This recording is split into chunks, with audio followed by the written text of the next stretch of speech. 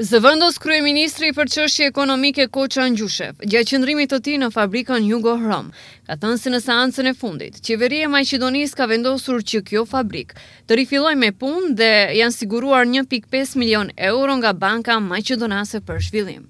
Duke pasur parasysh rëndësinë e fabrikës Jugohrom për të rajonin, si dhe duke pasur parasysh atë se sa familje sigurojnë ekzistencën me punën e tyre në Jugohrom, duke pasur parasysh rëndësinë e Jugohromit për tërë ekonominë vendore, qeveria solli vendim që me mjete likuiduese për restartimin e objektit. Kur themi me mjete likuiduese, kjo nuk do të thotë se ato mjete janë saktësisht të destinuara për një qëllim, por janë të destinuara që të mbyllet konstruksioni financiar i pronarit, që të mund të fillojë me punë fabrika. E njëjta do të filloj me punë në pranverë dhe duke patur parasysh të gjitha bisedat se filter stacioni ndërtohet, dua vetëm të nënvizoj se fabrika ka ndërprer prodhimin në nëntor të vitit 2016 dhe atëherë askush nuk bisedonte për ndërtimin e sistemit të filtrimit dhe pas bisedave të gjata me pronarët, ne erdhëm në përfundim se patjetër të ndërtohet sistemi i filtrimit dhe të mbrohet mjedisi jetësor, ndërsa në anën tjetër kishim mirëkuptim si qeveri se duhet që të ndihmohet kjo fabrikë. Dhe duke pasur parasysh çmimin e ferrosiciliumit në treg, ne vlerësuam se fabrika mund të punojë, tha Angjushev.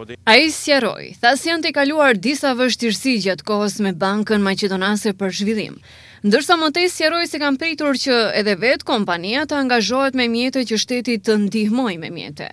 Ndërsa drejtori i fabrikës Vasko Skenderovski tha se filter stacioni ndërtohet vetëm për furat më të mëdha që do të fillojnë të punojnë.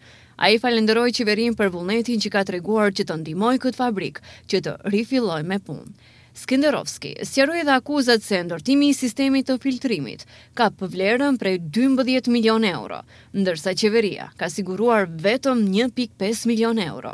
Tërë projekti për 3 sistemet e filtrimit në fabrik, nëse ndërtohen të 3, atëherë vlera e tyre është 12 milion euro, por kjo që tashmë ndërtohet ky stacioni filtrimit kushton 4.2 milion euro. Qeveria e din se ne kemi investuar 1.8 milion euro dhe bashkë me kredin që e kemi marrë, ne do të mund të ndërtojmë diku rreth 80% të këtij sistemi. Mjetet tjera, pronari kryesor ka dhënë garanca se do t'i investojnë në 5 apo 6 muaj të ardhshëm, kur edhe planifikohet të përfundohet ky projekt, tha Skenderovski.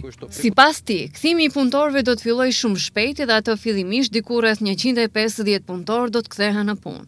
Menjëherë, kurse kur do të rifillojë me punë Jugohromi, do të rikthehen 550 punëtorë. Deri në fund të muajit prill apo fillimi i muajit maj, do të përfundojë ndërtimi i objektit të stacionit të filtrimit dhe një muaj do të zgjasë eksperimentimi, ndërsa në Qershor do të rifillojë me punë. Tashmë jemi 60 punëtorë, deri në vitin e ri do të kthehen 150 punëtorë, kurse më pas edhe 550 të tjerë, deklaroi Skenderovski. Zëvendës kryeministri për çështje ekonomike Koha edhe njëherë përsëriti se pa përfundimin e stacionit të filtrimit nuk do të fillojë me punë fabrika Jugohrom.